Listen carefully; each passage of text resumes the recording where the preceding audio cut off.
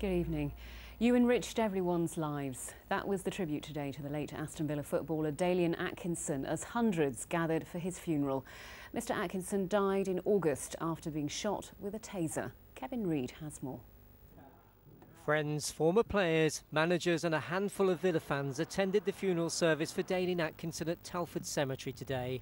The former Villa player died soon after being tasered by police outside his father's home nearby. But the service was about remembering the good. Dalian was also a very generous, caring and protective man who was loyal to his friends.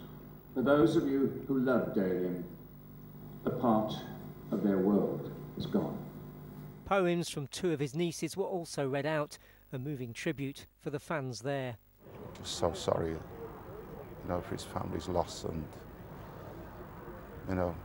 just devastated. Afterwards, those in the game spoke highly of a player remembered not only for his footballing ability, but for his warmth.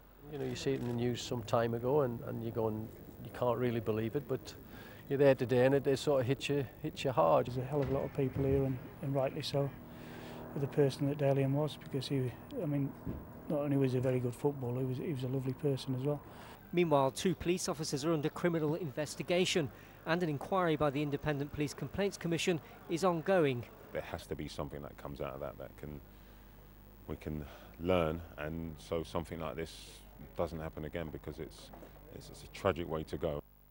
After the service, Dalian was laid to rest here next to his mother at Hadley Cemetery, and while his burial may give his family some closure, they're still desperate for answers as to what happened during his final hours. Kevin Reid, BBC Midlands Today, Telford. Police searching